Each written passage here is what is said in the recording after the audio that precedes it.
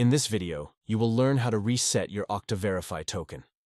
Okta users can reset their Okta Verify factor using the End User dashboard. First, log in to the dashboard.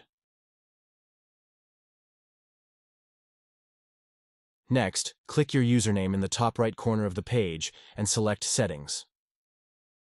On the Settings page, locate Okta Verify in the Security Methods section. Find the device that you want to reset or remove from Okta Verify enrollment and click the Remove button. Click Yes to confirm the change.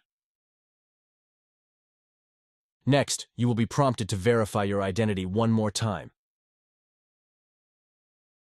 Your Okta Verify enrollment has now been successfully removed. Thanks for watching. If you found this video helpful, please like and subscribe to us on YouTube.